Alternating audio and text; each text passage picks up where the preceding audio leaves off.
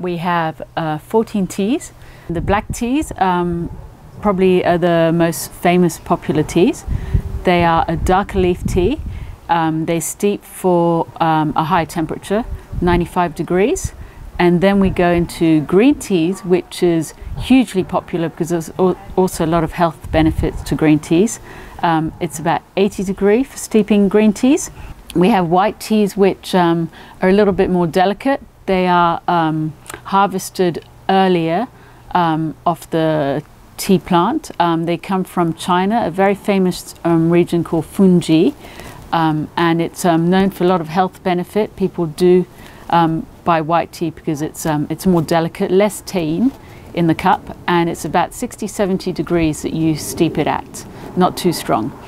And then we have very natural tisanes, and we have teas that I've tried to select which are less with flavors in them. So when you have a tisane which is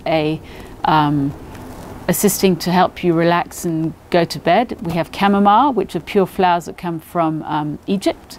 So the good thing with tisanes,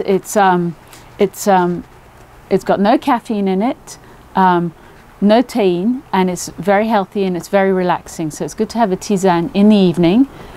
We have a selection of those.